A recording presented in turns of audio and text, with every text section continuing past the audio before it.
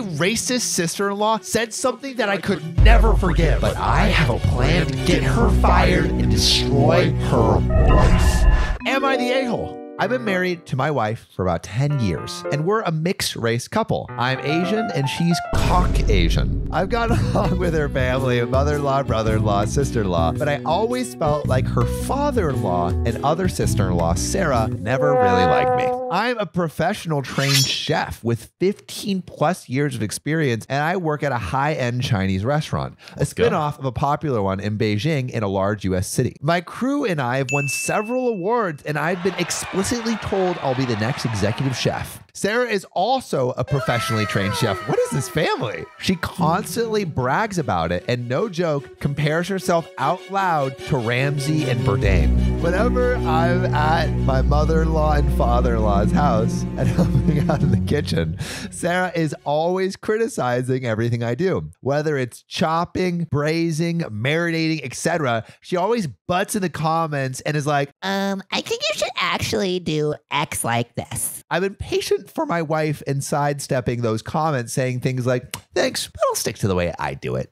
Things came to a head 2 weeks ago when my wife, father-in-law, mother-in-law, and I were in her parents' kitchen prepping dinner for my mother-in-law's birthday. We were running a bit behind, so things were heated. Oh, God. Which I kind of like because it reminded me of work. And that's when Sarah walked in. She took one look at what I was doing, scoffed, and said something like, Oh, wow. Okay, so that's not the right way of doing things. it hit a nerve, and I pretty sternly told her to stop criticizing my cooking and that I'm also a chef like her. She laughed and said, Making Kung Pao chicken at some Chinese restaurant doesn't count. Lady! The kitchen went silent. Father-in-law snorted/chuckled, and my mother-in-law yelled, Sarah, what the hell is wrong with you? I stopped what I was doing, swore at her, and called her a racist piece of shit. Apologized to my mother-in-law for not being able to stay, and left for home with my wife. Apparently, this caused a massive fight after we left, with my mother-in-law, brother-in-law, other sister-in-law taking my side, and father-in-law Sarah saying it was a joke but kind of true, and that I was being too sensitive. The extended family somehow got wind of this, and now everyone is arguing and taking sides. We love it. We're going to take sides too. With my wife even getting texts from some of her cousins apologizing for Sarah's behavior. Despite being on my side, my wife is begging me to apologize so that the fighting will stop, but I refuse because Sarah and her blatant racism. So, am I the a-hole? There is an update. Oh. But first, I want you to tippy tap on your keyboards and tell me, is OP the a-hole? John, quickly now, before we go into the update, is OP the a-hole? Absolutely not. OP laying down the law, which, like, shout out to you, OP. And, like, high key, OP has just been dealing with it. Like, all the small comments. Not an isolated incident. It's not an isolated incident. And this is your profession. Like, hey, if someone, well, actually, I love when people hate me, but that's beside the fact. John I'm a weirdo. Gets off. Yeah. At your hate comments. Gets He's like, my rocks degrade off. me. But, like, literally to someone who's like clearly dedicated themselves to the craft of like making food and just like, you know, it would so get under my skin and infuriate me. And then add that comment on top of it, I'm going ballistic. So there's an update. Oh, wow. My wife has also informed me that now Sarah may be in trouble at work and she's blaming me for it. Apparently, one of her coworkers heard her rant about what happened and reported it to management. Edit 2. So it looks like one of my wife's cousins found this post and put it on Sarah's Facebook wall saying, this is you, right? Her Facebook friends are starting to comment things like, if this is you, Sarah, then I'm disappointed. Oh. I think Sarah is still at work. She might be hitting the fan soon. And now my wife is pissed too. We'll try to update, but might have to delete post if things go nuclear. Edit 3. Was considering removing, but I just got a voicemail from my father-in-law that my presence was only being tolerated up until this point and threatened a world of hurt if I didn't delete this post. I'm officially going to keep it up now. And if you're still reading this, Doug, I'm very disappointed in you. You're better than this. Whoa, talk about showing your true colors. I love how she's like calling out by name. Fucking Doug. My wife got a call from sister-in-law. From wife's paraphrasing, Sarah started screaming, crying at her the moment my wife picked up and said that she just got demoted because of her Asian slur husband. You continue to be dumb and racist. Apparently, some of her coworkers have her on Facebook and showed the post to management, which combined with an earlier rant, double whammied her back to being a line cook, and now she might get fired. My wife told her to go F herself and is now solidly on my side after taking the verbal abuse from Sarah and reading some of the comments here. My wife is still the opposite of happy though. 2, wife called mother-in-law asking her what the F was going on with father-in-law. Mother-in-law was confused, so my wife played back the voicemail I had on my phone, and apparently my mother-in-law literally just walked away from the phone without hanging up and started screaming at father-in-law. Hey, let's go. Okay.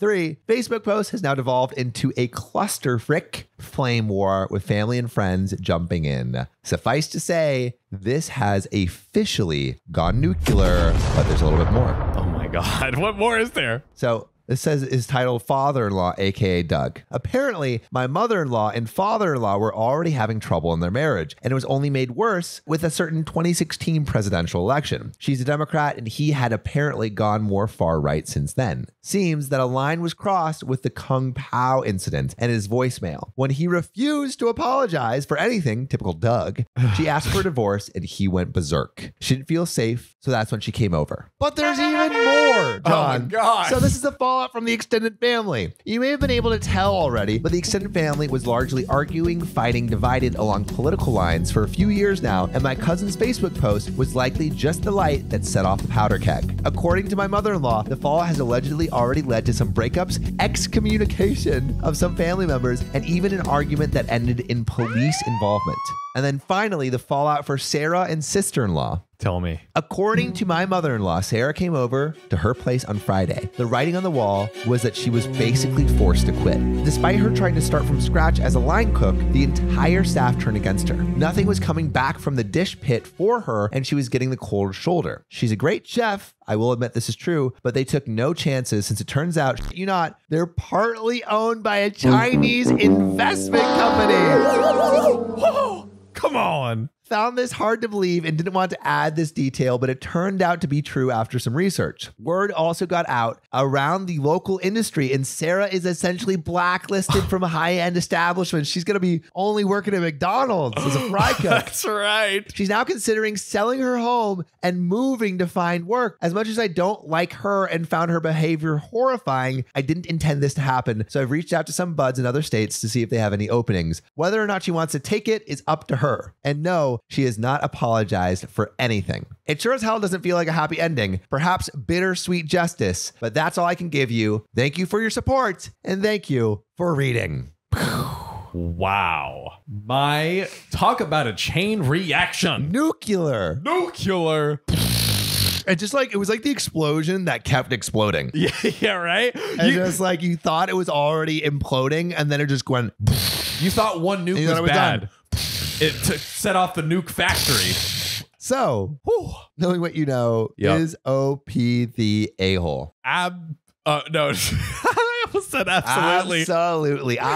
John, loves racism. Absolutely not the a-hole. And I think this is I think an interesting question for everyone out there is, did the sister-in-law deserve to be fired? She never apologized. I think if she made that one joke, and then said, "Hey, I'm really sorry for my actions, didn't mean to. It was a dumb mistake, and I'm really sorry for it," I don't think she deserved everything she got. Exactly. But the fact that she continued to hold that racist ideology, and it seems like continue to spread it, I think she deserves it. Going back to the original joke, like there's like joking with like the intent of just trying to be funny and just trying to like whatever, like, yeah, but this is insulting. It was not a joke. It's like it was a true insult. Yeah. It was a true insult, right? I think also something that might be interesting is like, it seems like this family is divided along political lines. I wonder if anyone has had any familial fallout because of politics or because of like racism or anything like that. We'd love to hear some of those stories, especially, I mean, one, we got an election cycle coming up. This is true. Let's get a whole You're right. new world of Thanksgiving conversations. Oh my goodness. But we'd love to hear like what are some of those dynamics in your families from some of the politic stuff that's been going on. I'm closing the biggest deal of my life, but someone's sweet juice might just ruin it all. And I think I found who farted away my career. So I work in upper middle management at a large business and entertainment events company. And recently we got back to regular face-to-face client meetings. Over the last few weeks, we've been having some intense and lengthy meetings in our office with a potential local client, which could really take our company to the next level if it works out. Oh, big business moves. However, a rather awkward problem has arisen. During these meetings, which tend to last all afternoon, someone breaks wind. The flailing flatulence Has struck again. silently, usually more than once. The odor is frankly overwhelming, yet there is not much in the way of any clear reaction from anyone in the room. I've noticed some people very, very discreetly eye each other suspiciously, but it's quite a formal and stiff atmosphere, with several very serious and no-nonsense senior executives present from both sides. So it appears people are just doing their best to ignore this rude interruption. During one of the wind-breaking incidents, a junior member of the staff sat with her elbow on the table and put her hand over her mouth, trying to make it look like she was just resting her head. So everyone's cracking up. No, I think she's like trying to cover the stench. It's stinky. Like, on another occasion, I noticed one of the clients frowning and looking out of the corner of their eye, but frankly, I dare not catch anyone's eye, so I always quickly avert my gaze to avoid any awkwardness or, God forbid, suspicion. Right. You don't want to think that you are the farter. Who done farted? That's right. Everything at our company is businesslike and relations are generally good. I know everyone reasonably well on our side, so I had to assume the culprit was from the would-be client's team. But imagine my horror when, after the clients had left our last meeting, leaving our team to continue the discussion amongst ourselves, the silent boardroom farter struck again. Again? Friendly fire? I was incredulous. There were 3 senior male executives in the room and 2 junior female members of the staff who were not always present at the other meetings. So I'm fairly certain the culprit is a senior management figure at our firm. I'm completely at a loss as to how to deal with this. I'm quite ambitious and I've invested a lot of energy into making this project happen. So I can't believe that a senior company member is behaving in such a rude manner and potentially jeopardizing it by acting so unprofessionally towards other potential partners. Hey, everyone's got a fart. The potential clients cannot have possibly failed to notice the smell, and I can only assume that they're simply being polite and professional by ignoring it. However, I'm just afraid that there are limits to anyone's tolerance and that sooner rather than later, they will decide one way or another to end their interest in working with us. Can you imagine that someone's like, hey, the deal looks really, really good. We're going to make a ton of money, but damn, the smell in the conference room, nah. This was just such a strange problem. How on earth can I voice my concerns to my superiors? There is an update, but everyone, I'm curious, what would you do if you had a frequent flatulator? How would you approach this to save the deal? I mean, I really don't think the deal is at risk. Sam, it's a frequent flatulator. We can't have this in our company. You just let it be. It is unprofessional. The issue did not go away and things turned out a whole lot differently than how I expected. So there were another 4 to 5 meetings. The farting continued. In some meetings, it was worse than others. It did seem that those scheduled in the morning were less gassy affairs. Despite the regular bouts of nostril-burning flatulence wafting throughout the room, it became clear that we were going to be working with this client on a long-term basis, and the atmosphere grew a little more relaxed accordingly. On one occasion, near the end of a meeting, someone cracked a very funny joke, which provoked an outburst of communal laughter, during which someone, presumably involuntarily, let out an audible fart. Who did it? It was short, not very loud, and if anyone noticed it, they didn't let on. However, whilst I couldn't be sure if anyone had heard it, it was certainly smelt by everyone. The eye-watering foul stench wiped the smiles off of faces and replaced the amused expressions of a few others with frowns. This seemingly brought this particular meeting to a slightly premature end as the most senior member of the team rose to his feet and said without a hint of irony, "Well, that's probably a good note as any to end on for the day."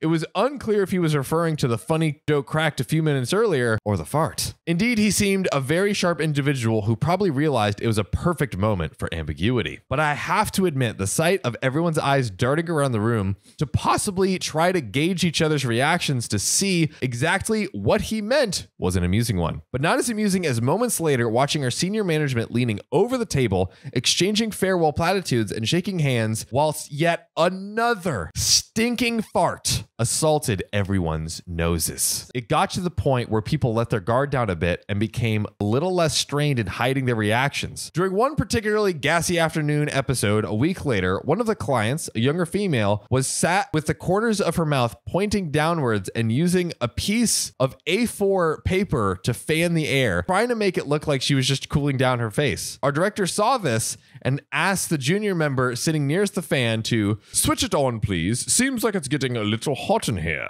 with a completely straight face. They're so buttoned up here. I know, right? Just say someone's farting. On the fan went, but the speed was set to the higher speed than anticipated. And all that happened was pieces of paper, meeting notes, and a newspaper were just blown off the table and flew around the room, along with the familiar pungent stench. Thankfully, this was laughed off, and I took advantage of the interruption to suggest a break as we left the office juniors to clear up the chaos. During the unplanned interval, I noticed our most senior executive had hung back to help reorganize the group. This was most out of character, but it turned out he had just wanted to get the newspaper, which was blown inside out. Seconds later, he emerged from the room and walked towards the gaggle of us who were drinking coffee and chatting in the open plan area outside the meeting room. He radiated a beaming smile as he strode right past everyone in the direction of the men's restroom with a newspaper tucked under his arm. Seeing that he didn't return to the meeting room for a good 10 minutes after everyone else had, it didn't take Sherlock Holmes to deduce why he had been so eager to get his hands on some reading material. This brazen and unashamed approach to bathroom business quickly led me to place him in the #1 position on the silent boardroom farter suspect list. Here we go. I also especially noted that there were no more silent but deadly interruptions for the remainder of the meeting, which went 3 more hours or so. During our very last meeting, which was to seal the deal, there was an awkward culture clash. We work in a multinational office in a major Asian city. English is the working language, but between us and the client team, everyone speaks English fluently, but there is varying mix of comprehension of our host country's language. All of our senior executives are Westerners and unable to converse in the local language. I'm not a local, but I'm fluent in the local language. During the meeting, 2 maintenance men wearing overalls entered the room and announced they were responding to a report of a fault in the ventilation system. Oh, so they're literally going to redo the whole air ducts rather than address the farter. But both the workers were not fluent in English, so I did some on-the-spot interpretation, to which our most senior executive replied, "Please tell the janitors that the air conditioning and ventilation system are working fine. We have very important business to conclude today." I duly interpreted, but the workmen, not at all concerned with the duties of the boardroom etiquette, bluntly replied in the local vernacular, "There's no ventilation problem, but it smells like shit in here." Thank you. Finally, someone calls it out. Which basically caused half of the room who could understand to laugh and the other half to respond with smiles and looks of curiosity as to what exactly was said. Thinking on my feet, I didn't translate anything back to my side, but urged the maintenance guys to come back in a few hours because it was a really important meeting and we really had to get on with it. It was a ruse which seemed to impress the client executive who was fluent in that language and offered my side a way to continue drawing more attention to the constant bad smells than necessary. The deal ended up being signed off. It was decided both teams would go out for dinner and drinks to celebrate. Sure enough, the drinks flowed and both sides let their hair down as the night drew on. Whilst chatting with one of the clients, someone of similar level to myself, and with a few drinks in me, I couldn't help but bring up the farting issue. The client replied, "Oh, that was our boss. We are so sorry about that. He's a great guy, but sits there in the office telling fart jokes all day. He says it's an example of thinking outside of the box to make our team more relaxed and comfortable with each other. So after each meeting, we were telling him to quit passing gas. He would deny it each time, but the whole thing had just become a running joke for our team, so we rolled with it. Sorry about that." So it was them the whole time. Very surprised by this revelation at the level of humor coming from such an otherwise professional and serious team, I felt it best to just laugh it off and not reveal the real source of the reek. But emboldened by this, days later, I ran into our senior executive's personal assistant, who was usually in the meetings, and asked her straight up if the guy had a wind problem. "Oh yeah, she replied. I'm glad that my desk is outside. He just sits and farts in his office room all day and just doesn't care. I ended up feeling like I was the one who had the problem all along. A keener sense of smell than most. Not especially amused by fart jokes and a little naive. Seniority level and attitude to public farting are not necessarily linked. I guess the quick question, was OP maybe the a-hole for not bringing it to everyone's attention and not addressing the issue at hand? Yeah, I mean, someone shouldn't be farting so much. Yeah, it's too much. Too much. I mean, especially with clients, big clients, like that's super unprofessional. Yeah. Yeah. I say charcoal underpants for the win to help this man break his breaking wind. I cheated and lied to win a brand new car on a game show. And it was so my idiot contestants would get nothing. Am I the a-hole? Give those idiots what they deserve. You don't get a car. You don't get a car. You don't get a car. Anti-Oprah. This is a hot topic in my family at the moment. I live on an obscure little island near the UK. We have a local quiz show that's aired on television, or telly as OP says it, that I appeared on a few years ago. The premise of the show is that you can win prizes for doing challenges. Some of the challenges were physical, some psychological, and some requiring problem-solving skills. I sailed through a lot of the physical parts because I wasn't a fat bastard back then, and the problem-solving skills required a lot of maths, which is my career. So I was okay there. As for the psychological part, you had to enter a clear box room filled with something you're terrified of and search through to find clues to the next part. So like kind of a little fear factor. That's right. I thought of a believable lie before I entered the show. We had to list 5 things we were afraid of, and I put down all things I'm not scared of. I listed spiders, cockroaches, snakes, scorpions, and woodlice. I literally couldn't care less about any of these creatures. I grew up in a rural landscape, and I've had to pretty much deal with creepy crawlies my entire life, so it's not an issue. OP is a freaking badass. Ooh. My actual fear is a bit more obscure, and I really honestly knew I'd fail if I was put in a room with it. My ex. No. Okay. Dun, dun, dun. When I entered the room, there were cockroaches everywhere. I was in my boxers and barefoot, which was incredibly gross, I can't lie, and had to sift through and move cockroaches to find clues for my next challenge. I did it in the time period ascribed to me and got through the next part. The rest of the contestants failed. Ooh. Now, I want a pretty average car, which I don't particularly want. So as soon as I legally could, I sold it and made a nice little profit since it was pretty much brand new. Oh, and wow. then I bought myself a rather nice car. I told my family this recently on a drunken night when we were all together. And although everybody found it uproariously funny, my family are split into 2 camps. Some people think I cheated and was ethically and morally wrong. And other people think the other contestants deserve to lose if they listed their actual fears. I'm obviously in the latter category, but generally wonder what other people think. So am I the asshole about lying about my fears on a game show so I could win a brand new car? I want to know what you guys think in the comments right now. Tell us, would you lie on that game show? And have you ever been on a game show and have you ever lied? But John, what do you think? Or not? I like it because here's how I'm thinking about it, right? It's a game show, you know, it's come on, what are the stakes? It's entertainment, you know, at the end of the day. So it's like, if you can kind of like game the game shows, then great. I actually know someone who, when he was 18, he basically like studied the formats of all of the popular game shows and basically came up with a formula to like win all of them. And he just like Wheel of Fortune, like all of them. He just went in a circuit and just like won all of them. He's written about it on LinkedIn and stuff. He like started and sold the company and all that stuff. Yeah. That's so sick. It was a really interesting thing to do. So, I mean, I guess you can game the system. I say OP, not the a-hole. Yeah, I agree. Yeah. I agree. Yeah, if you can game the game shows, then you know, it's like, you know, if the casino's rigged against you, rig against the casino. That's what I'm talking about, baby. But I would love to know if anyone has ever gamed a game show, or what is your go-to strategy for your favorite game? I like that. A vegan Karen assaulted me in a supermarket for buying meat. So I said something unforgivable. Am I the a-hole? On Sunday afternoon, I was shopping at the grocery store around the corner from my house. I don't want to say the name because I'm worried about this getting on social media, and I'm almost positive I saw people filming with their phones. So there might be video of this somewhere. Also posting from a one-time use account for that reason, but it's a national chain that's focus is affordable health food. Think Whole Foods with bigger variety and way cheaper prices. Hey, I want to shop here. Because of this, I know a lot of vegans and vegetarians shop there, but this place has a full butcher shop, fish place, and deli counter. It has vegan products, but is not vegan, to put it succinctly. I was in the soup aisle and I was checking out the bone broth when I hear something from behind me. Thinking back, I think she said something like, "You should eat meat. It's murder." But I honestly didn't hear her, so I turned around and said, "Thank you."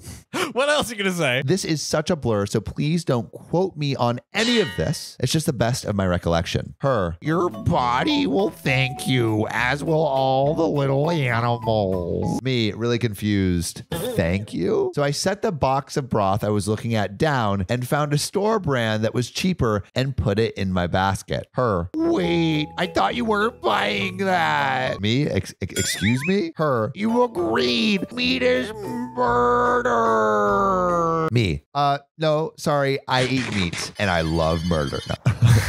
This is where I start to think something was really wrong with her. Her, "You promised me, no more animals have to die. You promised me." Oh my God. I just slowly turned away from her and went into the next aisle. She turned the other way, so I figured I was done with her. Never turn your back to a Karen. You can never do that. Instead, she looped around and met me coming the other way in the aisle and kept screaming, "You promised, you promised." And at this point, she was in full tears. Her face was red, and now people sort of had boxed us in on both ends, watching the quote-unquote show. Wow. I was livid at this point, so I said, and this I can quote, "Look, you stupid bitch. I don't promise anything. Leave me the F alone." And with using that word, I turned the crowd from being somewhat sympathetic in me dealing with a crazy person to me being an extreme asshole who was calling her names. This is a tricky flip-flop situation here. It's a tricky one. You know, the crowd is with you until they're against you. Yeah, you got to know how to work that crowd. That's right. Just in stand-up comedy. That's right. She collapsed in a heap, and I tried to excuse myself through the 4 to 5 people at the end of the aisle. I was shaking because I don't enjoy confrontation, and I just set my basket down and went to the Safeway down the street, but was a bundle of nerves the rest of the night, and I'm still dealing with it. I have no idea what came of that woman. The look of those people's faces is haunting me, and I'm praying this doesn't end up on YouTube. Well, I mean, I guess the story of it is. The text. And I feel awful for what I did. So, am I the a-hole? I want to know, John, what you think. I also want to know from the audience, have you ever had some crazy encounters with Karens or vegans for that matter? Or are you a vegan yourself and want to curse some non-vegans out in the comments? Please do so. Please. Fight, fight, fight. John, what do you think? Is OP the a-hole for what they did? The Karen is obviously an a-hole here, Of right? course. Ridiculous. Her intentions are noble. I mean, execution not great. I guess I could give her a little bit of the teeny bit of just for a-hole. using that word. Yeah. If she literally said like, "Stop, leave me alone. I didn't promise you anything." Everyone would be on her side and be like, "Oh man, like look at what she has to do." Since she cursed, she kind of like degraded her piety almost. Weakened, and you know it's harder for the people to connect with you. She's no longer on the high horse. What do you think? Is OP the a-hole? Put your answers in the comments below, and also let us know if you have any crazy Karen vegan stories. My white daughter wants to be Milan, so now my coworker thinks she's racist. There's something she doesn't know. Let me explain. My 8-year-old daughter is autistic, and her favorite Disney princess is Mulan. Ever since she was little, she was completely obsessed with her, and whenever we asked why she was her favorite, besides the obvious that Mulan is a badass hero, she would always say how her and Mulan are just alike, and she likes how Mulan never knew what she was doing either. I don't know if that's like a diss or like this is in reference to the beginning of the film before Mulan went off to war in disguise when Mulan sings the first 2 songs. And the first bit, she seems a bit out of sync with everyone else. And the second is Reflection, where she sings about the need to fit in and how she doesn't think people will like the real her. Oh, that makes it so much cuter. My daughter has always struggled with making friends and fitting in with the other kids at school. So Mulan's journey of eventually finding her path really sticks with her. That being said, I can understand how it can sound when my daughter, who is not Chinese or of Asian descent, says that Mulan and her are, quote, just alike. But because I know the context, I didn't see anything wrong with her wording it like that. However, I took my daughter on a play date with one of my coworkers and her daughter, and the subject of Disney princesses came up. My daughter, of course, used the opportunity to talk about her love for Mulan and their similarities, and my coworker gave me a funny look. The stank eye. She's like, what? After the two girls went off to play,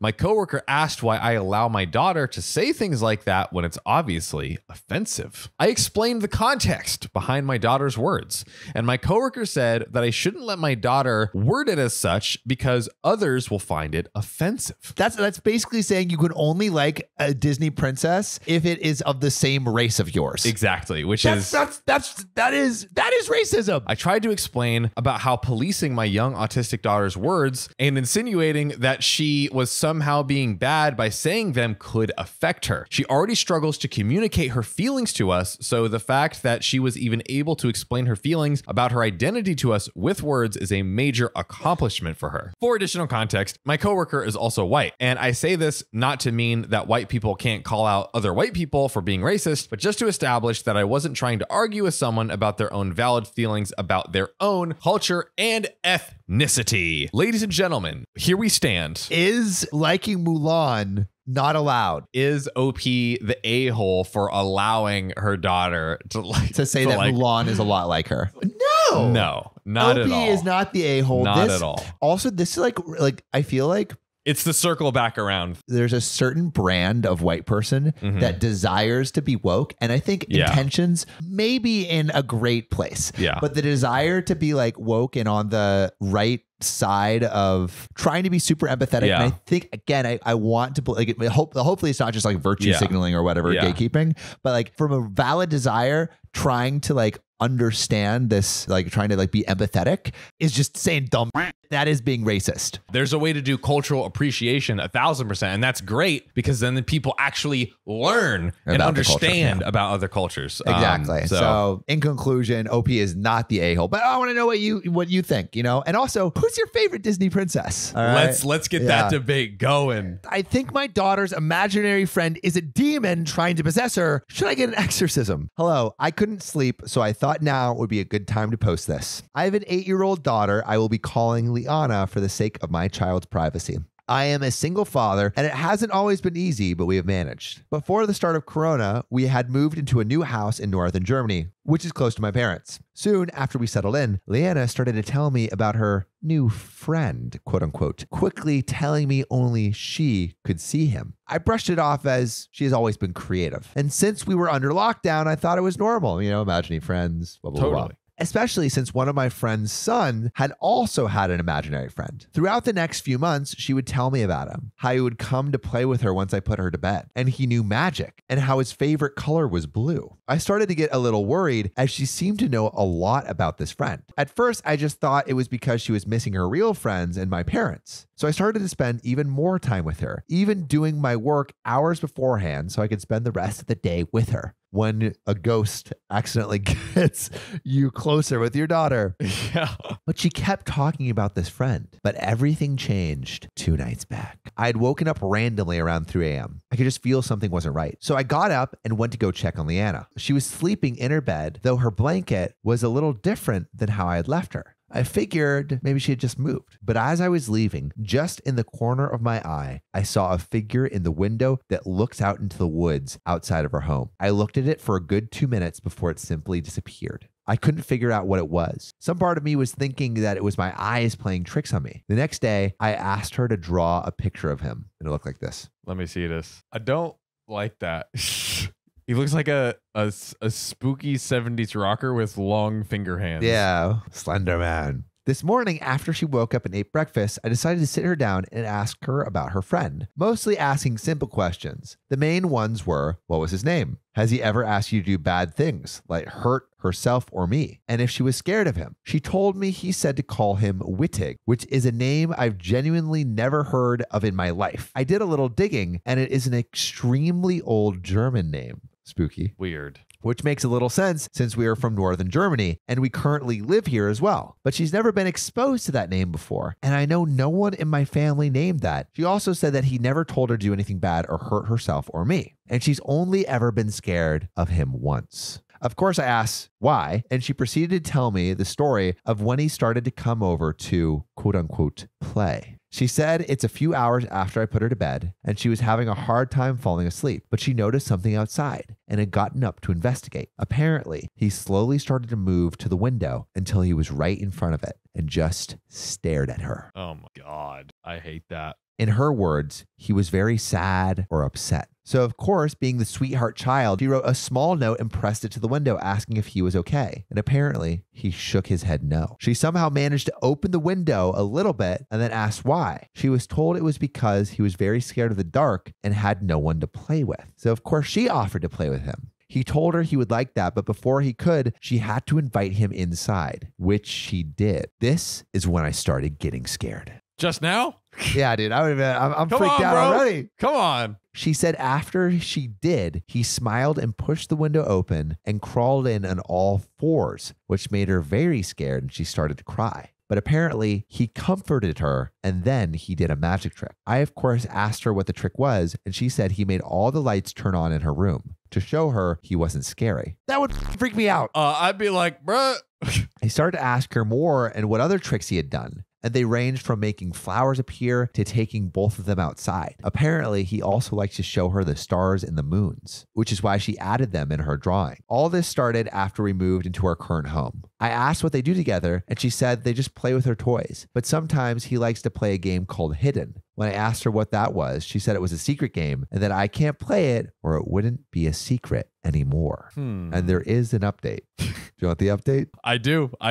I was informed that Wittig is a demonic entity that steals children. Oh. Exactly what you want hanging out with your daughter. Yeah. A demon ghost, whatever you want to call it, known to steal children. Needless to say, it sent me into a panic. I didn't leave her side until she left today. She was supposed to leave on Monday for my parents' house, but something came up and we had to wait until today. I collapsed shortly after she left. I hadn't slept more than 40 minutes every night. I'm getting the house completely cleansed by a Catholic priest. Okay, like, let's say this is like, bro, if my freaking kid is saying like some Wittig thing, I'm just like, oh, she read some kind of book or whatever. And I would, except for all of the things she's describing is kind of crazy. Like, also, I feel like when you talk to a kid about imaginary friend, it's like stuff that a kid would think an imaginary friend would do. Yeah. And this description is just like, I don't know. I'm not rocking with it.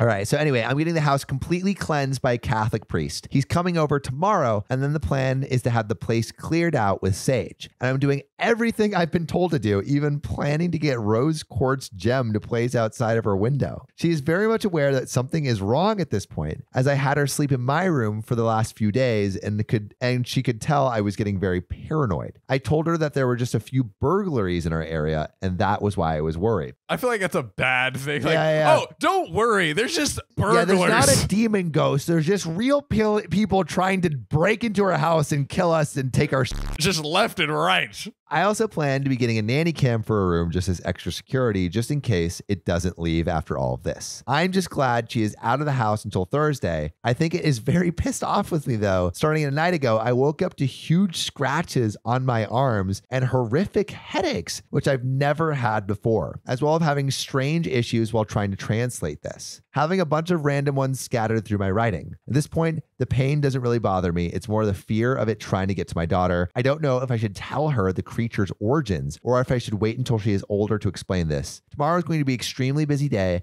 as I also plan to go to a crystal shop and just ask what crystals would be best to protect her. Okay. Ooh. Sounds creepy. Uh-oh. Bro, I don't fucking believe this shit. I don't believe it, bro.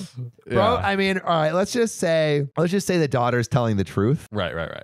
Or what she believes is the truth. Yeah.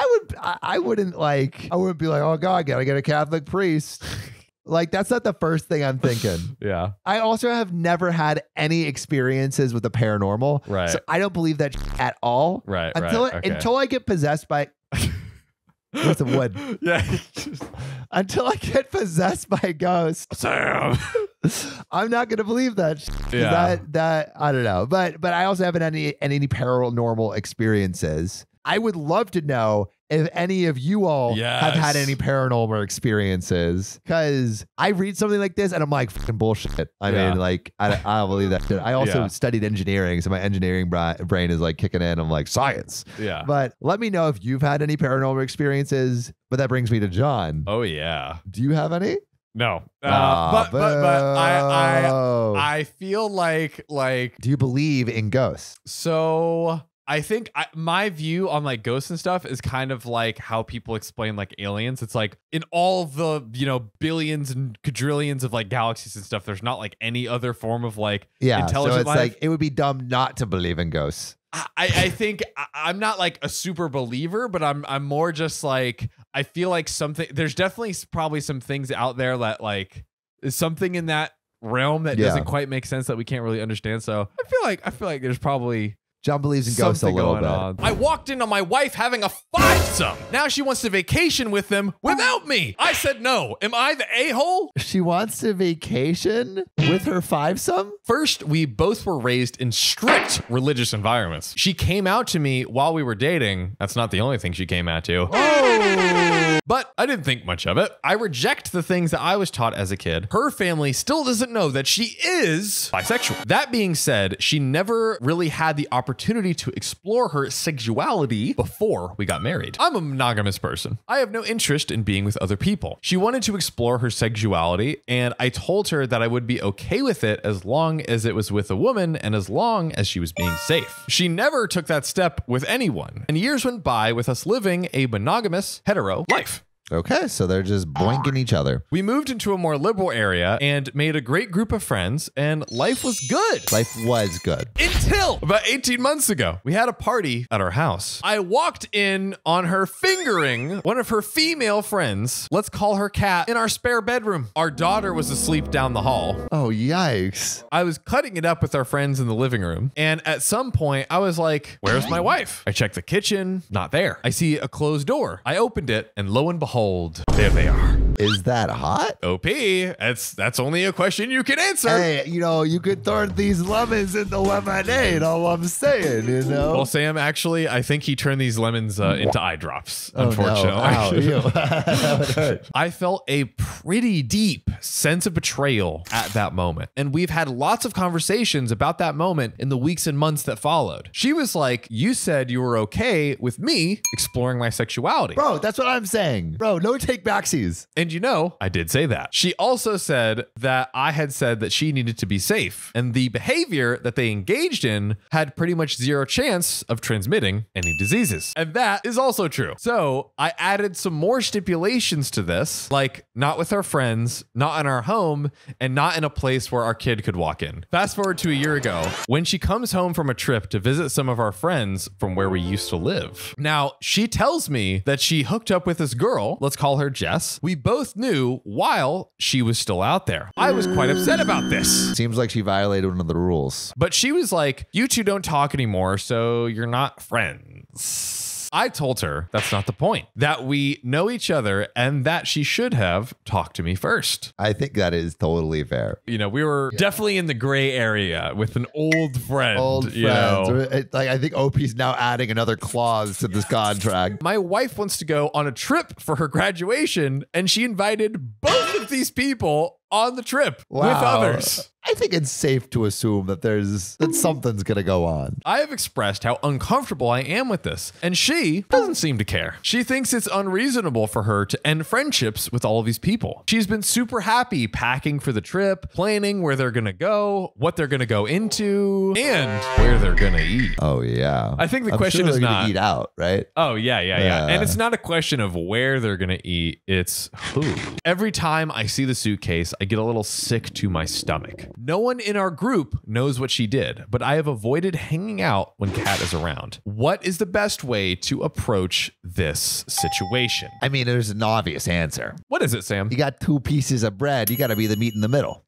Sometimes a sandwich needs meat. Otherwise, it's just bread. In all seriousness, I think she is kind of disrespecting you and your desires for the relationship. Totally. And that's a huge red flag that she's just not respecting you. Just reading between the lines, this, it sounds like OP does have a problem with this. Like maybe OP just needs to be like, hey, let's reevaluate. Yeah, which, you know, obviously it sucks for the wife because, again, like OP said, like she didn't have a chance to discover her sexuality. So I guess the big question is, to our beautiful audience, what would you do if you were OP? The other thing I would love to know is for those of you kinky little darlings, oh goodness, that have engaged in little threesome, foursome, fivesome action, would love to know your experience. And also for those of you who have messed around within the friend group, was it completely harmless or was there harm created? Did it create some little tensions within the friend group? My niece wants to steal my prized childhood possession. Now her mom wants to rob me too. I won't let them. Am I the a-hole? So I'm upset and confused, and I told my sister / brother-in-law I would post here to settle this argument. So they will be seeing and reading this. Oh goodness. So we got some judges on the table. For those who don't know, Neopets is a virtual pet game site that was really popular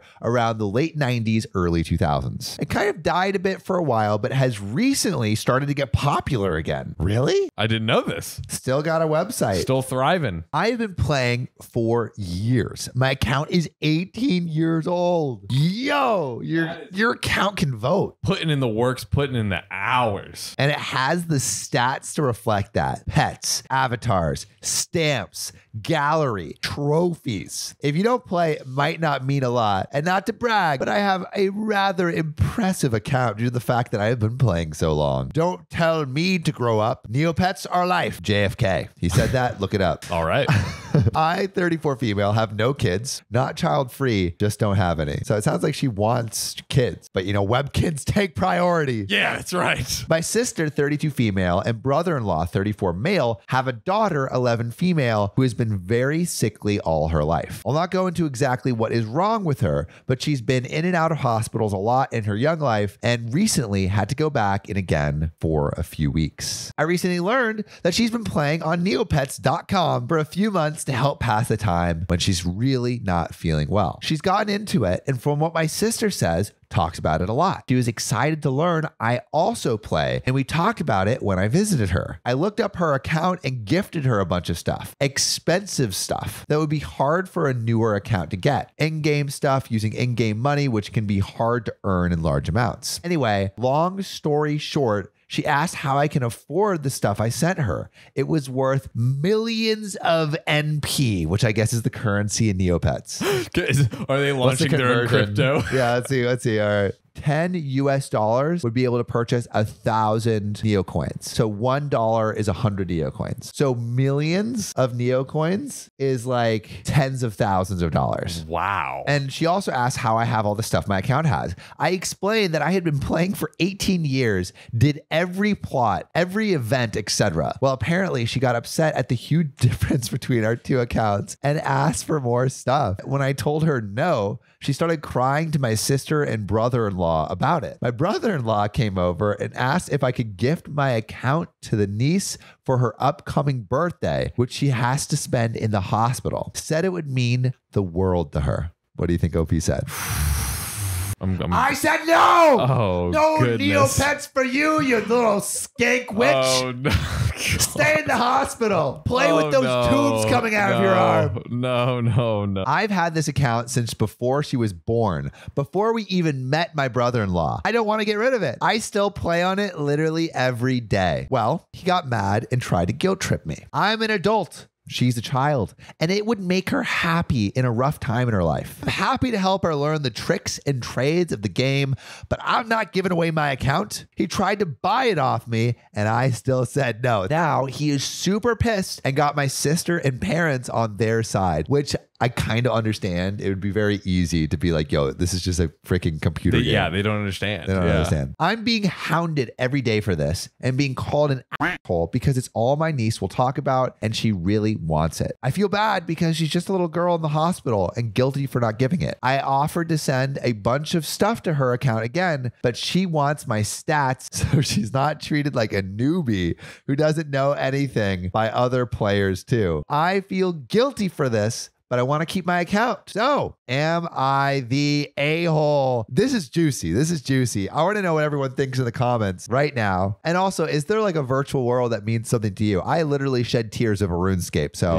I know how that feels like. But John, is OP the a-hole for not giving this sickly young girl her Neopets account? I think I would keep giving some gifts and explain to the parents, like, and train. I would be like, hey, let's like sit down and like do it together. Like fun. Let's play together. Keep Let me giving teach gifts. you the tricks of the trade. You don't want to just like, it's like the equivalent of like buying followers, you know? Yeah. It's like, you might have all the stats, but it's really nothing. It's nothing. It's nothing. Yeah. Like you need to earn your place in this world. Because of the dollar value and the sentimental value, you sit down to the parents, you literally say, this is worth 20 grand. This is worth 30 grand. This is worth whatever it is. And I've put in all these years. I'm going to, keep giving. I'm going to keep surprising her with gifts. I would love to play with her. It's like a bonding thing, like come over and play and like help her earn her account. But I don't think I can purely on the monetary alone, like 20 to 40 grand. I don't know if I can just like. I also think though, that kid hospitalized on her birthday doesn't understand the value of a neocoin. Guys, I think Sam is the a-hole in this story. There's no a-holes outside of the story except for the narrator. I just told my sister that she deserved to be divorced because she did. Am I the a-hole? I, 15 male, live with my parents in a cramped apartment. They try their best to keep us afloat, and it's not a bad apartment, so I can't be mad about it. However, things got pretty bad when my 31 female sister moved in after her divorce. We've never gotten along well because of the age gap, but ever since the divorce, things are even worse. Oh boy. That's a big age gap. She goes out to parties all night and then comes back home and sleeps all day. She practically makes our mother do everything, including caring for her. My mom has to do all of my sister's laundry, all of her dishes, and drive her to and fro places. My mom is a very sweet, quiet, soft-spoken person who gets frazzled very easily. And if she does something wrong, my sister will go off on her and make her cry. Oh, come on. Sister sounds like an asshole. When my dad comes home from work, my sister will come out of her hiding hole and demand that he do stuff like get her Starbucks or some new clothing accessory at the mall. She sounds like she's like 13. What is this? How old 31. is she actually? Dumb like that always gets done because my parents will do anything for us, which is fine up until it reaches that limit. The limit does exist for anyone who watches Mean Girls out there. My sister doesn't work, so she mooches money off everybody, including me. And OP's 15. I have tried to get my parents to stop it, but they say that there's little that they can do because she's an adult and they want her to be happy. They do give me money in return, but that's not the point I'm trying to make. Wait, so OP gets money for complaining? Bro, what kind of backwards ass parenting style is this? What is this? I've stopped bringing it up because we're not in a good enough financial situation for that. When my sister moved in, my parents wanted her to have privacy, so they asked me to sleep on the couch. Okay, fine. I've started sleeping on the couch, but then my sister started complaining about the freaking decorations that were in there and made my parents and I move everything so she could make the room into her own. My sisters also started smoking in the apartment unit, even though that's against the rules and could get us kicked out, pouring water on the cat like a freaking sociopath, and bullying me about the most innocuous shit. I finally lost it yesterday night and yelled at my sister that she deserved to get a divorce and that I don't blame her husband for treading wood, aka having sex, although he should have done it long ago. They'd been married for a year. My sister, predictably, pitched a fit and my parents blame me, even though she's been the one terrorizing us for the past month. So am I the a-hole? Because these freaks certainly think I am. So John, I want to know what you think. Is OP the a-hole for calling out the sister for being an absolute buffoon? Tippy tap on the keyboards right now and tell us what you think. But John, do you think OP's the a-hole? I'm wondering if that's like when someone's like that much of a monster, do you kind of have to fight fire with fire to stop someone in their tracks? That is what I am debating right now. The sister just needs some dose of reality.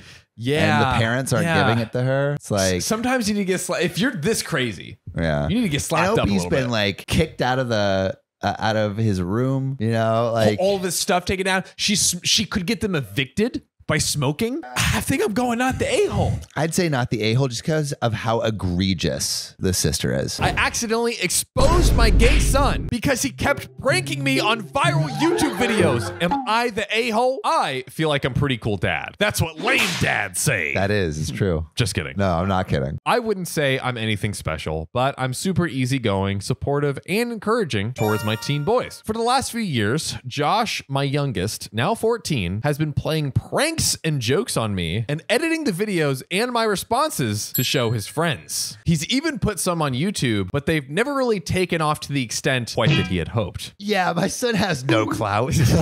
Everything has been fairly harmless, and I've never had an issue being the brunt of his pranks. I have, though, been secretly plotting my revenge. And he's going to start his own YouTube channel. I'm going to be the Mr. Beast of dad pranks.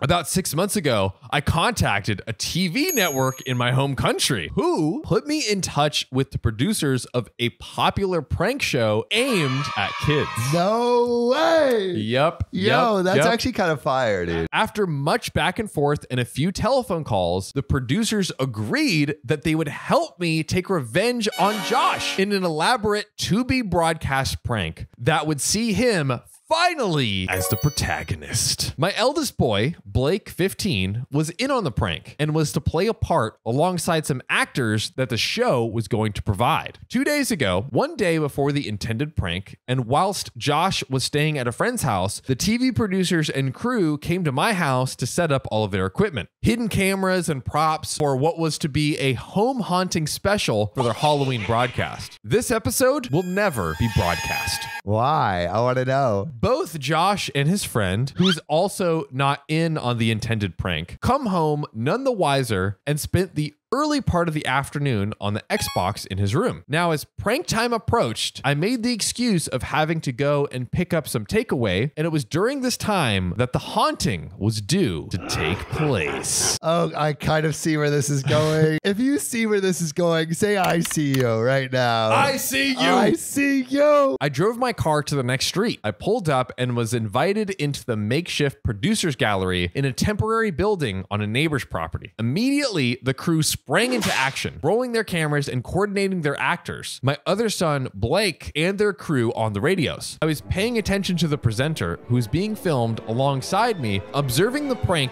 that was about to unfold, when all of a sudden, I heard the words, "Terminate! Terminate! Terminate!" What about cut? No, that terminate is like, stop. It was screamed from the seat beside me. I thought this was part of the show, and I giggled with delight as I took my attention off of the presenter and I faced the camera monitors next to me to watch the prank begin. To see what's going to unfold. You know what's unfolding. You know what's unzipping. To my absolute shock, the hidden cameras at the home were showing my son and his friend engaged in Yikes. They kind of accidentally filmed some illegal shit. Is bad. I froze up for a moment and processed what was going on, and then ran back to the house where I was forced to intervene and tell Josh everything that was happening. I have never seen my kid so absolutely horrified in his life. He went pale, vomited everywhere, and cried uncontrollably for 2 hours. His friend was equally distraught, and I've done my best to keep them as calm as possible while I tried to work out what to do. To say this is a mess is just an insult to the word mess. You wouldn't say it was a mess. You would just say it's a prank, bro. Got him! I'm still not sure that I've done the right thing. I booked a hotel and took both my kids there and left the TV crew under my neighbor's supervision to pack everything up. I dropped Josh's friend at his house, but have not yet discussed the matter with his parents.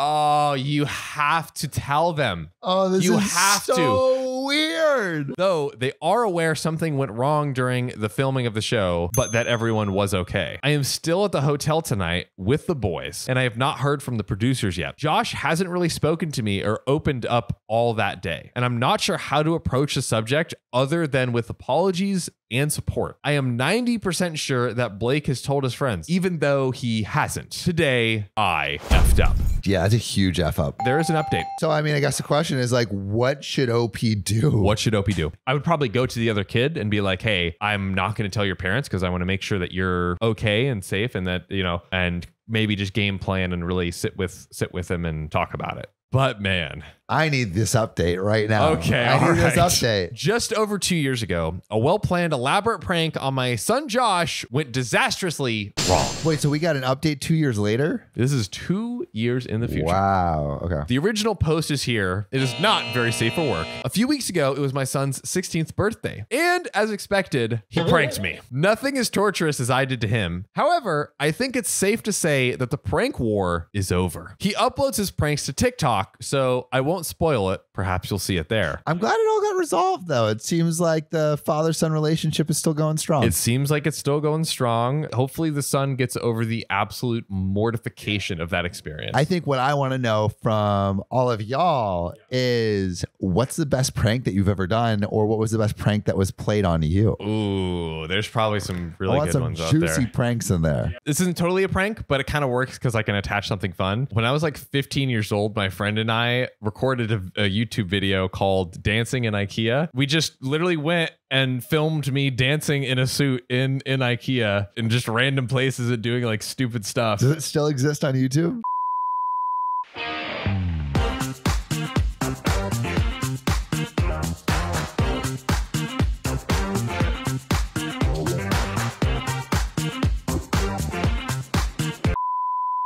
The IKEA manager or like security, whatever, was like, I will find it, you posting it. I will find you. I will like track you down and I will like murder your whole family. I mean, literally like, and I'm like, bro, like 15. And we're like stupid, like completely innocuous. And this guy is just being like the biggest on planet Earth. He's trying to exert his executive IKEA power. A hawk attacked me while I was jogging, but I have a trick up my sleeve to destroy this godforsaken bird. Am I the a-hole? It's called a gun. So I was running early in the morning like I've done for years. I had on a day glow yellow beanie and a headlamp, but the headlamp was turned off because I was on a well-lit neighborhood street. As I was running on the sidewalk, I felt this big whack scrape on the side of my head, and it took me a few moments to figure out it was a hawk. Oh my God. He swooped. I tried to grab my head, then flew back before landing on some nearby telephone wires. Needless to say, I screamed my head off and ran as fast as I could. I turned my headlamp up to the sky and turned it on, but still felt pretty freaked out. I'm not at all hurt. The beanie is pretty thick. I'm also totally aware of how ridiculous the story is. Yeah, OP. But that being said, I can't help but be nervous about getting back out there. Sounds like OP just got rejected by a girl or something. It's just like, I don't know if I can go back on the dating scene. But you got to. I'm afraid to wear my Dayglow beanie, which has been keeping me warm on these cold runs. I can't understand why the hawk went for my head. Anyone have any ideas? Anyone have something like this happen to them? How to get over it? I'm going for a run right now, but I'm going to have my headlamp pointing up the entire time. Now, Sam, there is an update. I want the hawk to attack again. Sam woke up and chose violence Villain today, era. ladies and gentlemen. But I want to know what solutions you would suggest. Well, to so, OP. I mean, one, wear a helmet, maybe. Helmet. But in Australia, a lot of people bike. And when I was living in Australia, when I was younger, on my skateboard helmet, I would put eyes in the back of my helmet so magpies wouldn't attack me, because magpies are like known for attacking people when they're like not looking. And so you have to make it like you're always looking and put eyes on the back of your head. So I would recommend OP put eyes on the beanie, maybe, or wear a helmet. And also put eyes on the helmet. Eyes are essential. An interesting prediction. We will get into it. So long story short, I live in an area known for aggressive / territorial owls. I run early in the morning, and during the winter, I've had to deal with owl swoopings and head grab. I've been attacked a total of 4 times. Yo. Twice actual contact, 2 very close swoops. I feel like owls, are just saying like, hey, this is our turf. Get the fuck out. I was desperate to find a solution and reached out to the community and the bird subreddit. A few users actually suggested sewing eyes on the back of my hat. I called it. I so called it. There you go. Your boy knows fucking birds. Wait. Yeah, I was attacked by a few birds in Australia. What's up? Uh-oh. What's up? They didn't do it, though. I was jumped into the bird gang. That's right. God damn. Indicted. Yeah, indicted. I'm ready to fight it. Yep. Yeah.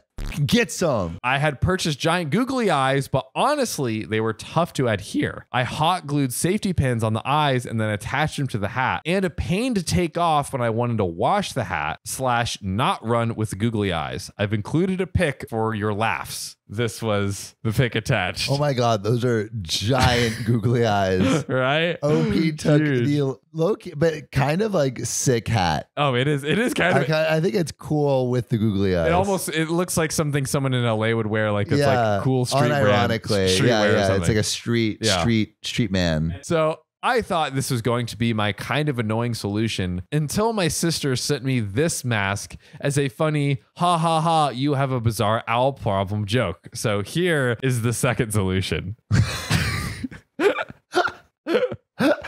Yo, that goes hard though. Bro, I mean, she's not playing around with that. You know, if you get afraid of the owls, become the owl. Exactly. You know, Batman method. You've heard of Batman. Have you heard of Owl Woman? Oh my God. Well, joke's on her, because this mask was exactly what I needed. With its easy elastic band and flimsy plastic front, the mask easily fits on the back of my head. You're joking. Man's running with an owl mask? Nope. It's also easy to remove. So if I'm on a long run that seeps into the daylight, I can take it off instead of being that weirdo runner lady with a backward mask on. And you know what? It works. I started wearing the mask in September / October of last year, and I haven't been attacked by an owl since. I was actually just featured on my local blog about my solution. A big thank you to everyone for coming up with some great ideas, like peeing on the owl to mark my territory and making sure I'm not a Disney princess and moving. A big F you to everyone who told me to watch the HBO show The Staircase, because the scene with the owl was so triggering. Also, maybe that was a crazy owl, but in the 4 times that I've encountered one, they hit, then fly away. So yeah, he definitely killed her. I will see myself out. Hey, good note to end on. Wow. Yeah, I mean, that is a real thing that happens. Like birds do attack you if you're running, you know, through their territory. So what's funny is I'd never heard of that. I had heard of my aunt and uncle's area in Florida. Hawks were taking very small dogs. Hawks? And I'm talking about taking, like they're gone. Yeah, I mean, that happens in Topanga. Oh, like yeah, in LA. Yeah. You got to be careful because there'll be birds that will take your dog away, and coyotes too. Yeah. More coyotes, I guess, than the hawks. But if it's super small, like one of those little rat chihuahua dogs. I'm about to sue my university into oblivion. They keep charging me more money, demanding I sign random things and stealing my shit.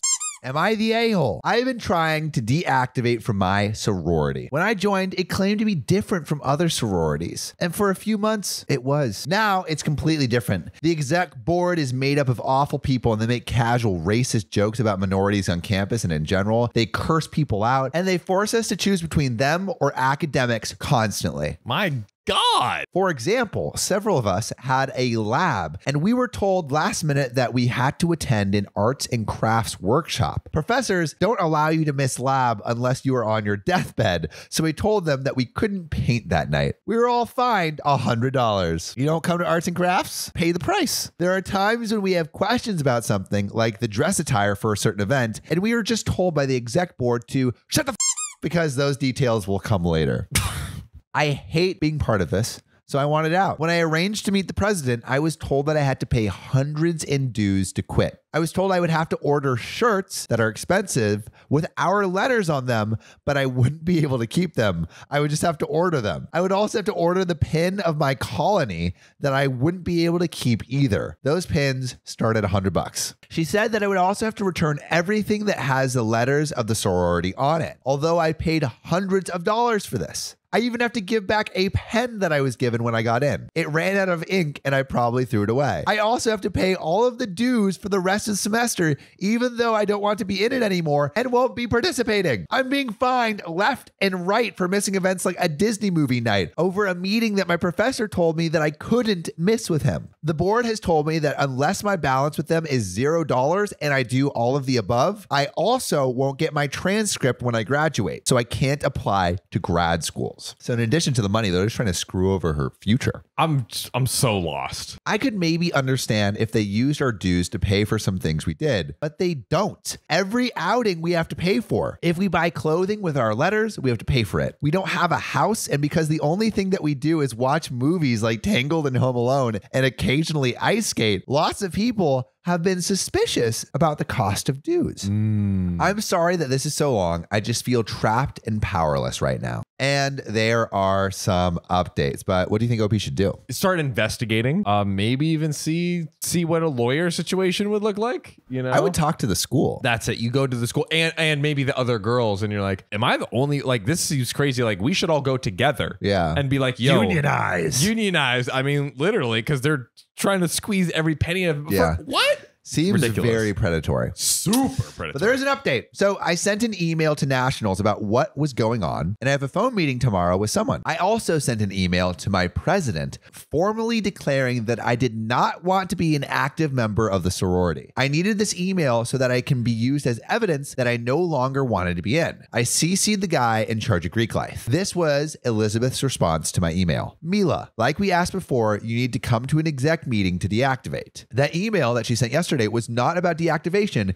and it was about me meeting with her about missing an event. And then when I asked for paperwork, it became a board meeting. I sent her this. Elizabeth, can you please provide text or emails that state that I had to go to a board meeting in order to deactivate? This was not part of the conversation that we originally had in terms of me deactivating. Smart. So I'm waiting on her response as well as my phone meeting with the person from Nationals. If I go to an exec meeting, things will go bad. I'll be closed off in a room where they'll force me to give up my property and maybe sign some Oh my God. So she could be pressured into like signing a contract. This is so what is this, the Illuminati? There is an update. All right. So the ELC emailed me after my last update because I guess she knew I was getting serious. She's an alum who is supposed to guide my chapter. She told me that after today, being a few days ago, I would no longer have to pay dues since I sent that email saying that I would quit. However, she told me that I would have to give things with letters on it, as well as the items that I received for bid day. Ha! Received as though those items were a gift. We were charged for those items. Yeah, $60 for a plain water bottle with our letters, a single flower, and a cheap drawstring bag. She sent an email an hour later telling me to confirm that I not only received her message, but understood. I did not respond to that because I feared saying that I understood would lead to some weird agreement leverage that she could use. She then told me if I didn't meet with her by March 3rd, the board would be there and sign the necessary paperwork. I would be charged dues for that month. Wait, she just told me I no longer had to pay. Okay, so I'm getting pissed, and I was going to ask her what kind of paperwork I had to sign. However, I had a phone call arranged with Nationals already. So when I spoke to Nationals, I was told that I could only terminate membership with permission of the chapter. That's crazy. What is this? Now I was getting pissed. I called Omega Financials, and this is where, if I were in a movie that warranted paranoia, I would assume that collusion of some sort was going on. Now, Omega Financials is supposed to be this huge company, but when I called, they asked what I was calling for, and I told them that I was trying to leave my sorority and needed to cancel my Omega Phi account. The receptionist went, "Oh, you must be Mila. 1 second.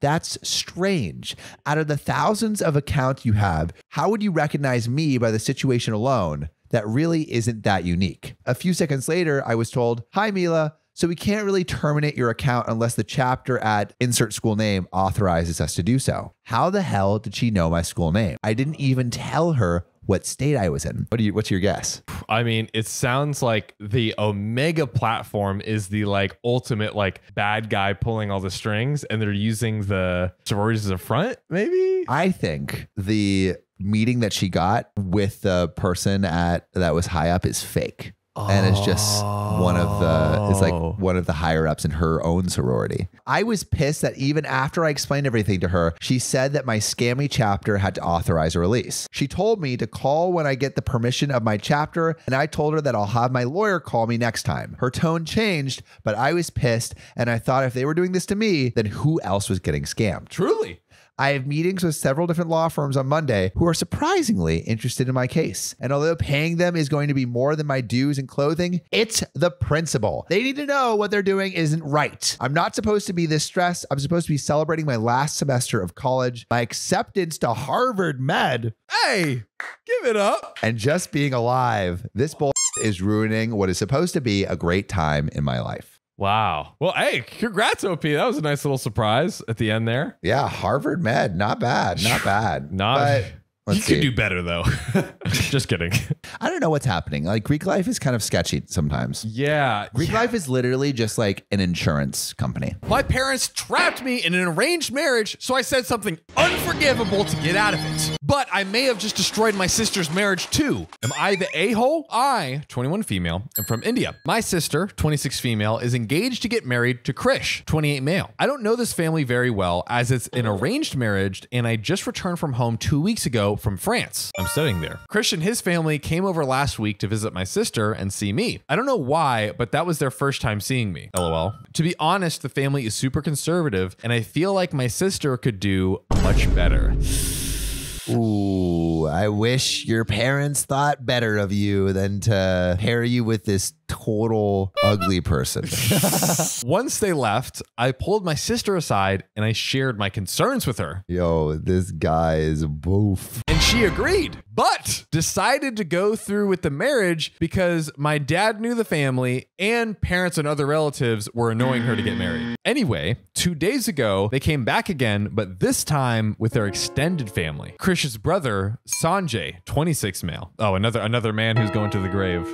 Dead, bro. But the brother Sanjay finds me attractive and now wants to get married to me. Bro, your brother is ugly. You think I want you? Feeling disgusted and angry, I immediately told them to F off. My parents were not happy with the proposal and tried arguing that I was still young and in school. Sanjay went on to say I can continue studying in my country. I have 2 more years in France. Like heck, I'm leaving France. My parents said no and they kept pushing it. So I told them all to leave because they're disgusting punts who can't take no for an answer. Wow. OP was laying into that family. Bringing in the football card. They were embarrassed and now don't feel comfortable letting Krish get married to my sister. So OP is like, yo, get the f off my back, you punts. Yep.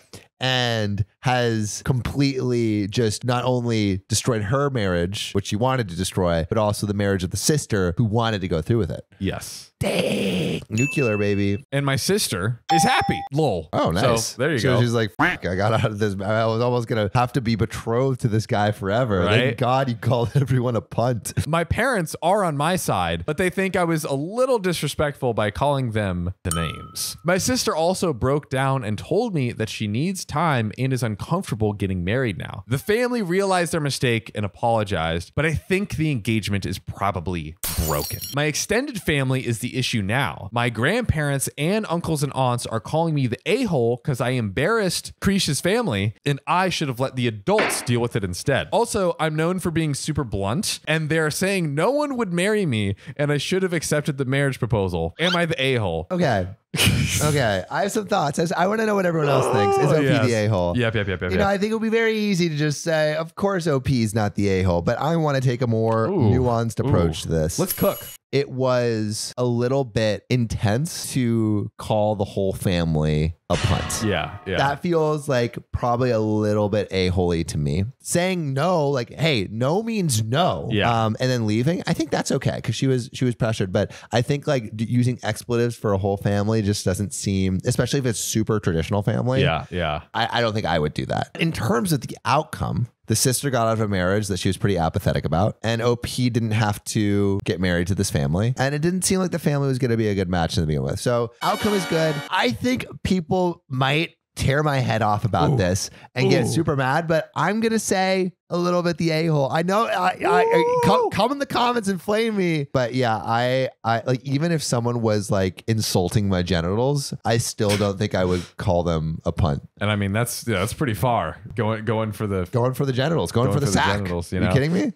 it. I'm burning with you, baby. All right. We're going a-hole. All right, if you want to burn with us, let us know what you think. There we go. I would love for everyone in the comments to describe their dream partner. Like, what do they look like? It's a very sweet exercise. Yeah, sweet exercise, you know? Or maybe you're asexual and then maybe talk about your dog or friend. Yeah, put it in the comment. It's going to get so sappy. Yeah. I love it. My nephew's only friend is Dave the dog, but I'm going to take that away. Am I the a-hole? Why you got to take away Dave the dog? Put him down. Okay, so I found a dog, Dave, that had been abandoned at a dog park. I waited with him until it was dark and then took him home with the intention of trying to find the owner or a rescue that would take him. It's good. He had no collar, and when I took him to my vet, the next day, we couldn't find a microchip.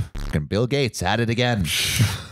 He was clearly someone's pet at some point. He's neutered, housebroken, and very friendly. Rehoming him never really panned out. No owner ever turned up despite searching and posting on lost pet pages, and I wasn't willing to take him to a kill shelter. My husband was annoyed at first, but it's been almost 2 years now. My other dog has bonded with him, I've fallen in love with him, and even my husband has grudgingly accepted him. As far as I'm concerned, Dave's part of the family. Aw, Dave. This is kind of cute. This is a cute start to the story. It is cute. My brother-in-law and his family relocated to our city and moved in with us while they were closing on a house. My 8-year-old nephew has autism and it's caused him some struggles. His parents had talked about trying to find him a pet, but I guess they never found a good fit. At least until they met Dave. Oh. He really bonded with Dave to the point where he sneaks out of bed at night to sleep in Dave's dog bed with him. Oh, come on. That is too cute. Dave is all he talks about, and he gets upset whenever we leave the house and don't take the dogs with us. I guess my sister-in-law talked to my husband about keeping Dave when they move out, and my husband told her he'd have to talk with me, but I guess there was a strong insinuation that it would be okay. I only found out about this proposal when my brother-in-law approached me and thanked me for letting them keep Dave before my husband ever even mentioned it to me.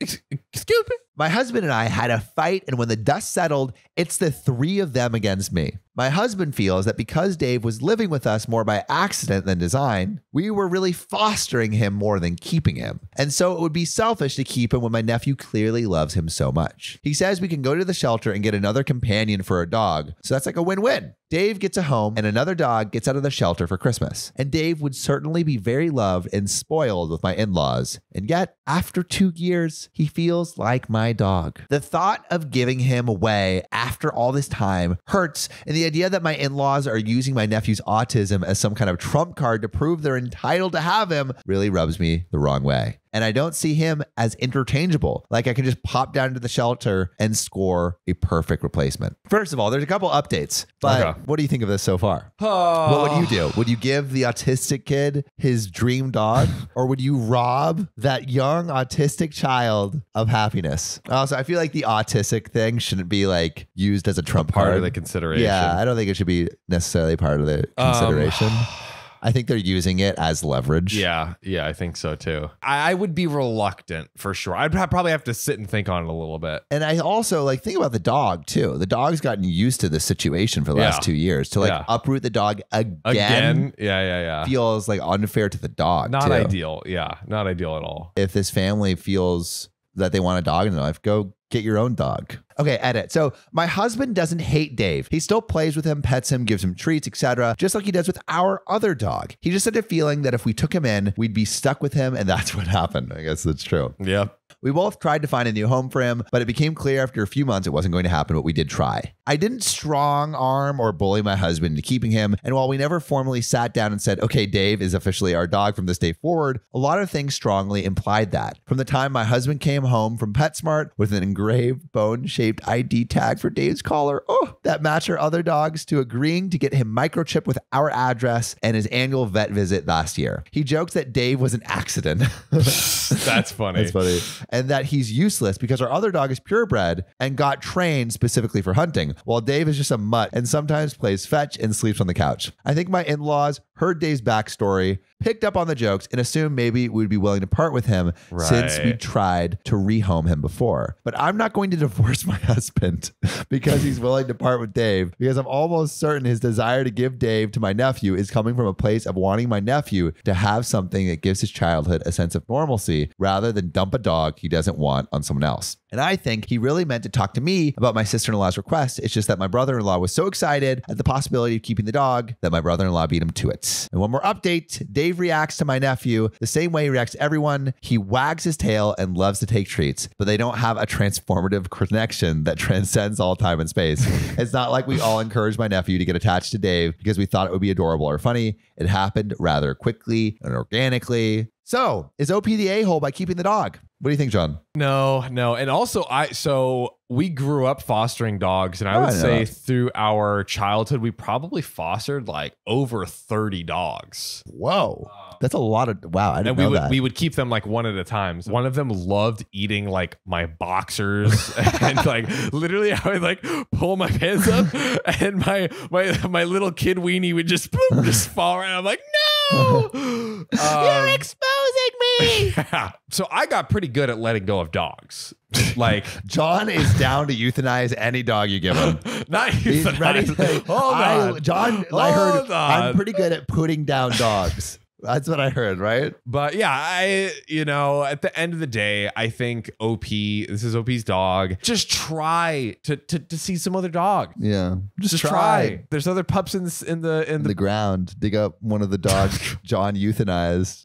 There's so many. There's so many. 30. At least 30. Oh bare minimum. I don't care if they'll be homeless. I'm ready to kick my brother and his wife to the streets. Am I the a-hole? My brother lost his job along with all of his savings several months ago. And soon after, he asked me if it would be okay if he, 28 male, and his wife, 30 male, stayed with me until they could afford a place on their own again. I hesitated at first, considering I only have a 1-bedroom apartment. That's not much space. That's a little tight, but according to them, they had no other options. So I invited them over, bought a blow-up air mattress for the living room. For the first month, things were manageable, although admittedly cramped. Then my brother told me that sleeping on the mattress was giving him back pains. So he asked if he could buy a small double bed for the living room. For the living room permanently? It's temporary. Temporary is temporary. Let's put a time limit on this. Yeah. No, let's give a move out period. The living room is by far the biggest room I have, so I told him that would be fine as long as there was still room for my couch, the TV, and the bookshelves. The living room is also connected to my kitchen in an open plan style, so I reminded my brother to leave walking space around the bed. Well, now it's been 2+ months and things have gotten a lot worse. Dude, yikes. This is not ideal. When they first moved in, I would still use the living room every day to unwind on the couch after work. Now, whenever I go in, there's a strange vibe like I'm intruding. My brother and his wife are often sitting in the bed together when I go in. I always knock and they stare at me pointedly until I leave. They're wanting you to leave for certain reasons. Sometimes when I sit down, they will directly ask me for some alone time and say that they would like to have the room to themselves. This came to a head yesterday when my sister-in-law messaged me with a timetable that she'd made of when it would be a good time for me to use the living room. The time to use his own living room? Hold on, Sam. Bro, get a spine. The timetable basically says that they will allow me into the room for 1 hour each evening, plus around 20 minutes for meal times. I basically shut her down instantly and told her there was no way that I would be following the timetable since in the end, it's my apartment. She sent me back a huge message with dozens of paragraphs about how my constant presence was ruining her marriage with my brother, and they feel like that your constant presence is ruining my apartment. And they feel like they have no privacy. I tried to talk this over with my brother that night, but when I got home, neither my brother or sister-in-law were talking to me, so he's clearly just as pissed. Today, an Amazon parcel arrived for my brother with a lock for the living room door. Get the out of my apartment. Which I told him there's absolutely no way I will allow him to install it. My brother says I'm creepy for wanting constant access to where they sleep, and he's insisting on installing the lock anyways. So am I the a-hole for not giving my brother and his wife their privacy? Kick them out right now. I need an update. Please tell me there's an update. There's no update. There's no update. There's nothing. This is bull. There's nothing. This is bull. This is a story that needs an update. The fact that this guy is just letting his brother and this wife, this terrible brother and his wife doing nothing all day except taking up space. Opie needs to freaking kick him out. A good question is, how long is too long a stay? What would be your minimum and maximum for like a close friend or a family member? Has someone ever overstayed their welcome at your place? Would love to hear stories around that. I told my pregnant daughter that she cannot have a baby. I want to stop her by any means necessary. Am I the a-hole? How dare you think that just because I had you, that you can also have a baby? Yeah, the gall. I, 58 female, and my husband, Rob, 61 male, have 2 kids, Erica, 35 female, and Mike, 30 male. Both kids are married, but Erica and her husband, Steve, 38 male, live nearby to us, and this issue concerns them. They work full-time and have 2 kids, 5 male and 4 female. 5 years ago, my daughter asked my husband and me if we would be willing to become their full-time childcare so she could continue to work and afford their comfortable life. Full-time, you say? Last time I checked, full-time comes with a check. We agreed, but we didn't discuss much more than watching the baby and their expectations. We are not paid and we didn't ask to be. My daughter and sister-in-law have plenty of money and are reasonable when it comes to cost, but my sister-in-law is very cheap. I was a teacher and retired 2 years before I could make my pension, so my husband continued to work and we made a few sacrifices like vacations and adding to our savings, but we were able to make it work so I could take my full pension at 55 and my husband retired a year later. Nice. Sounds pretty good. Our arrangement worked and we enjoyed having the kids, except by year 3, 2020, we started to feel like they were taking advantage of our help. In 2020, during the lockdown, they were both working from home and they expected us to keep the kids all day. And we wanted to split the time during the week since their preschool/daycare was closed. We settled on 2 with them and 3 with us. And my sister-in-law complained about it pretty much every day. Okay, wouldn't you want to spend time with your kids? Absolutely not. I am optimizing every second of my life to ensure that I never have to interact with my children. Isn't that why you send your kids off to boarding school? See ya. Things got a little better when the kids were in school. Fast forward to year 4, 2021, we have a bit of a blow up over kindergarten. My daughter did not want 5 male to start school in the unknown, but I insisted that he needed to go because I needed a break. I also asked for 4 female to spend more time at preschool/daycare program. Sister-in-law complained about the cost, but I pushed anyway. They relented, and then this past spring, sister-in-law pushed for us to take the kids for a week so they could go on vacation. We said they could take the kids, and he said they couldn't afford it. No one went on vacation. Dude, these parents sound like they just do not want to take care of their kids. Maybe that is too much background, but I feel like the context is important for what I said. My daughter and I were casually having a conversation the other day, and she mentioned she had an OBGYN appointment and tests. I asked if everything was okay, and she said Steve and her were trying for baby number 3. Yo, you can't take care of baby number 1 and 2. I asked her what her childcare plan was, and she looked at me like I was crazy and said, us. You're just going to keep doing what you're doing, right? Bro. I said that it would have been nice if she told me this before trying for another baby. She said it was none of my business. I then told her that we were not a viable childcare option for a new baby and begged her to reconsider. If I'm taking care of your kids, it becomes my business. 4 female is going off to kindergarten. We feel like we are getting our days back to some extent, and I refuse to start all over again with an infant. Erica said we were making her choose between her dream of 3 kids and financial stability. I argued that she has 2 beautiful children and they are financially stable. They shouldn't ruin that with another baby. I might be the a-hole because Erica feels like we should have told her sooner. I feel like I am not because I never agreed to a lifetime of raising their kids. And there is a pretty juicy update. But is OP the a-hole for not automatically raising this 3rd child? I want to know what you guys think in the comments below. And also, there's context here, or a lot of families will have their grandparents in the home, and the grandparents are somewhat expected to take care of the kids. I want to know what it was like in your household. household? Like, did your grandparents take care of you mostly? Was it your parents? But John, is OP the a-hole for saying I'm not going to raise your third child? Absolutely not. Oh. Yeah, no, I don't think that OP is the a-hole because like OP is literally given 3 years, not complaining of full-time. To me, I'm like, you've saved all of that money over all of those years, right? You should now be able to start, childcare and things like that. Speaking of children, I think we're going to bring a child into the mix. Say hi to our child.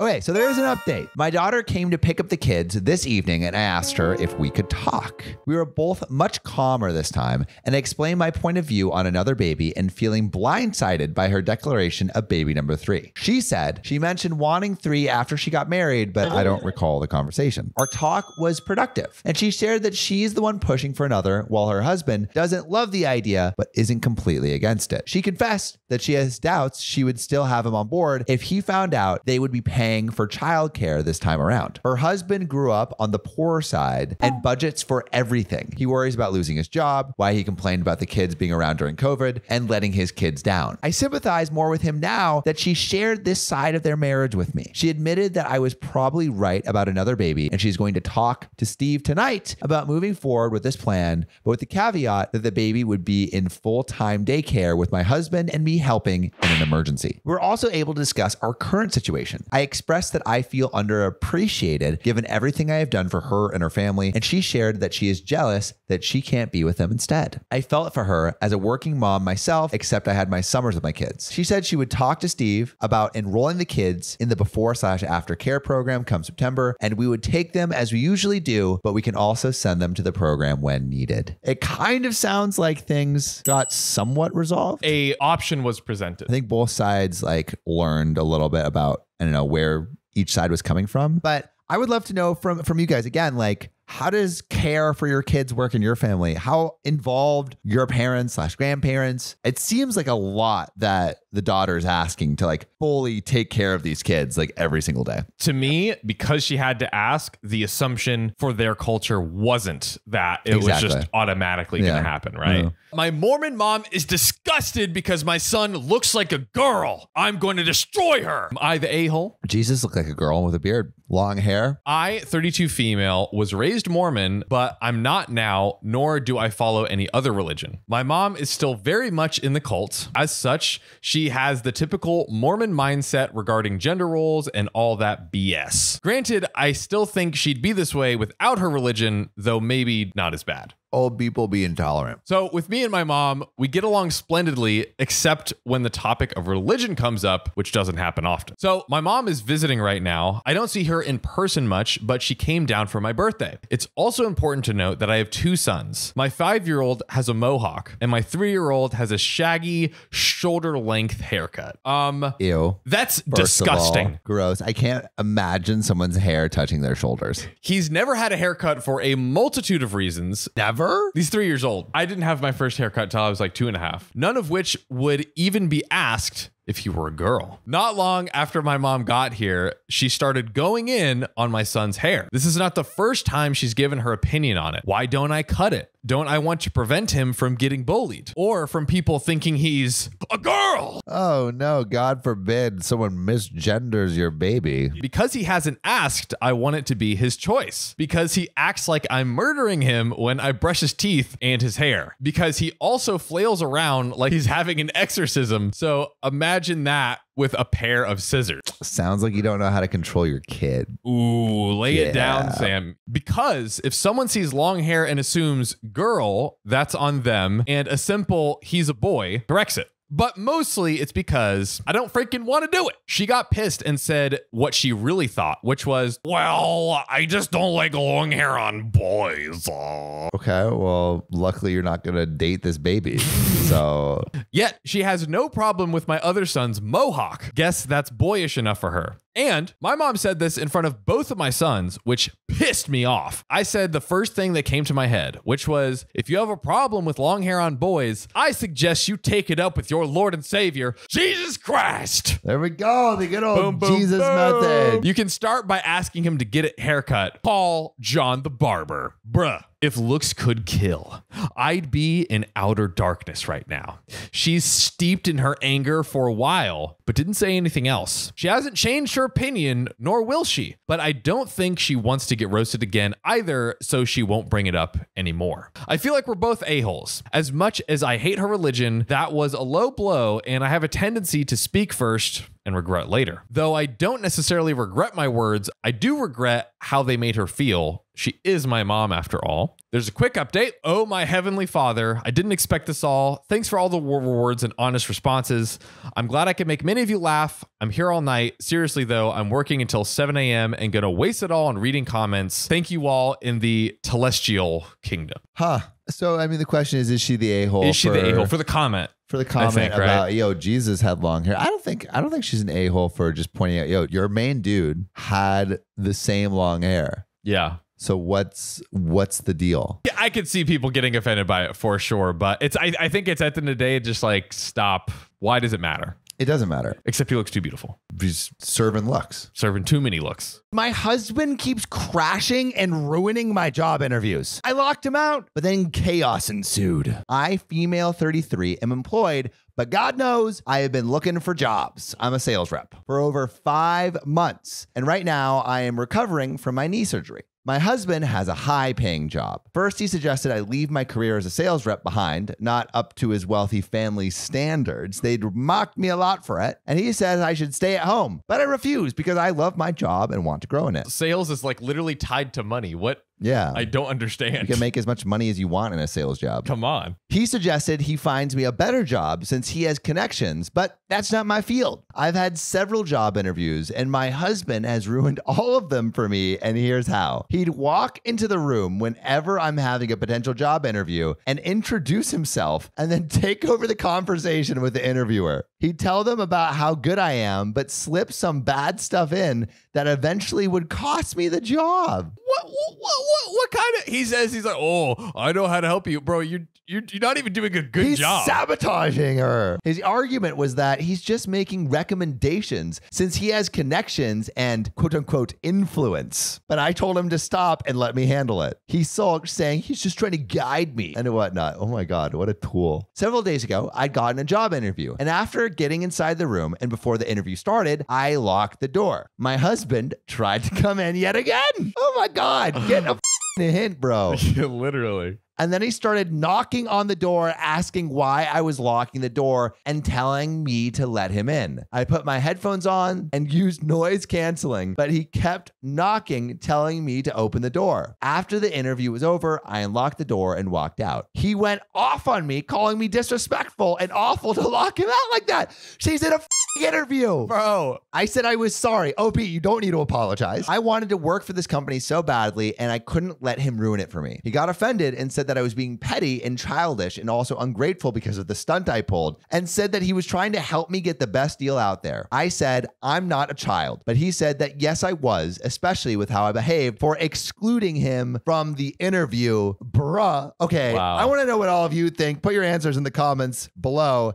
Is OP being the a-hole by locking her husband out of the room that she's interviewing in? John, what do you think? Yeah, I do not think OP is the a-hole. I Not think at all. Verbu is 1,000% the a-hole. What a I know. Get a clue, bro. But let us know what you think. Put your answers in the comments. We love hearing from you. Guys, we love you. Subscribe, comment. We might just read it, and we'll see you on the next one.